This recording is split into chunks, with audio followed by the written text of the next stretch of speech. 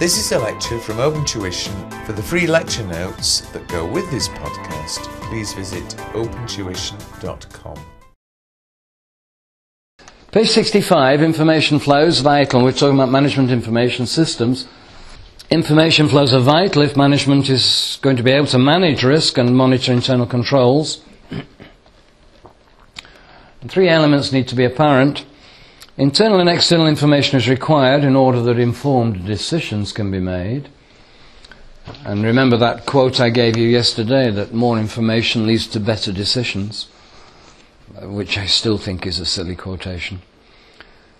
Secondly, the information provided should be on a regular basis in order that management can monitor performance of the 3 E's.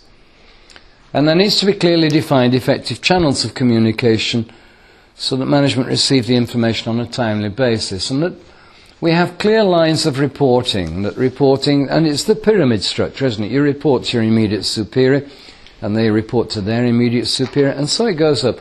Those of you that work for audit firms will be familiar with the structure, not from your clients, but certainly from within your audit firms.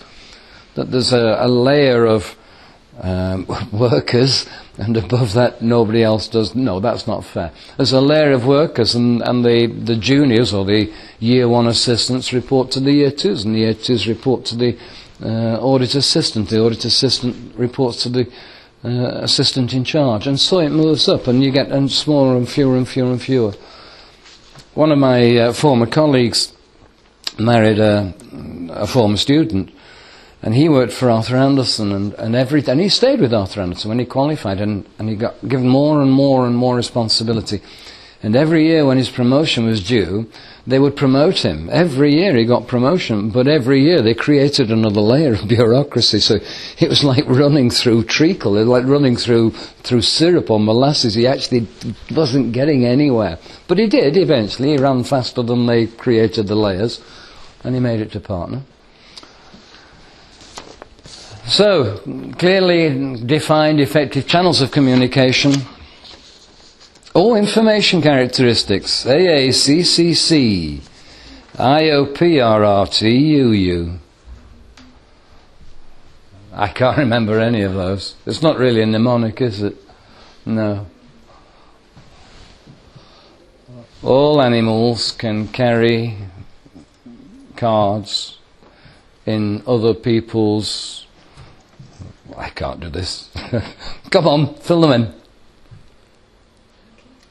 The characteristics of good information. Accurate. Yeah, accurate. Yep, accurate.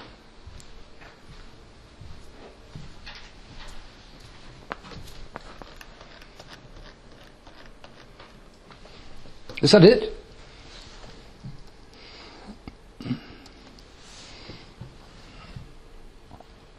Is that it? Is that the sum total of our knowledge? Adequate. Complete. Concise. No, what is it? What is it? What's concise? Not filled out with unnecessary detail. It's not precise. Precise is more accurate. Concise is to the point. It's restricted to only the information which is absolutely necessary. What's another C? You must know another C. It's almost like concise. Correct. No, that would be accurate, wouldn't it? No. It's not concise, it's consistent. Yes, consistent.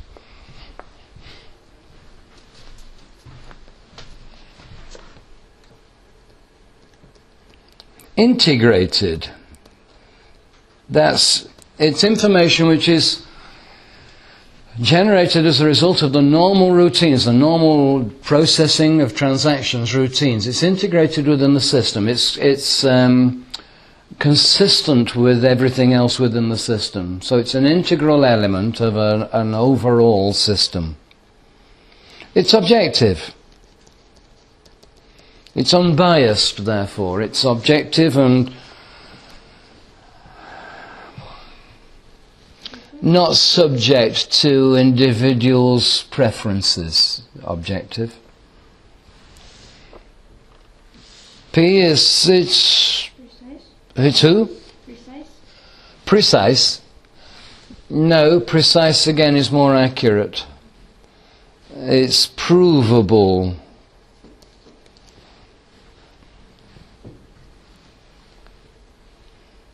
And then R and R is always the same. R and R is always, it's not rest and recreation.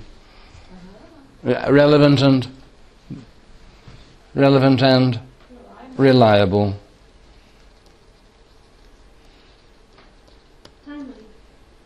Yes, timely.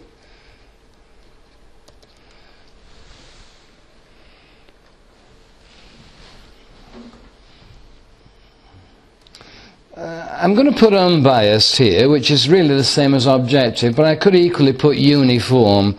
But uniform is also pretty much the same as consistent. And the last U, understandable.